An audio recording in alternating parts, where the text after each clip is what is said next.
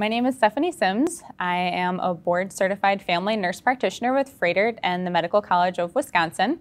I have been practicing since 2021, and I received my Doctor of Nursing Practice degree from the University of Milwaukee, Wisconsin. As an internal medicine nurse practitioner, I see adults 16 years and older with a variety of acute and chronic medical conditions, anything from hypertension to diabetes, women's health, and the general medical examination, depression, anxiety, pretty much anything that could walk through the door.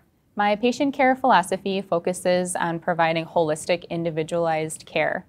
I believe that a patient's health care involves multiple moving parts. Their mental, social, and physical well-being all coincide together to create the whole person. I also think it's really important to work as a team when we approach their health care. So I like to use a team dynamic approach between the patient and I. Outside of the office, I enjoy spending time with my family, running with my dogs, baking and cooking, and trying new local restaurants.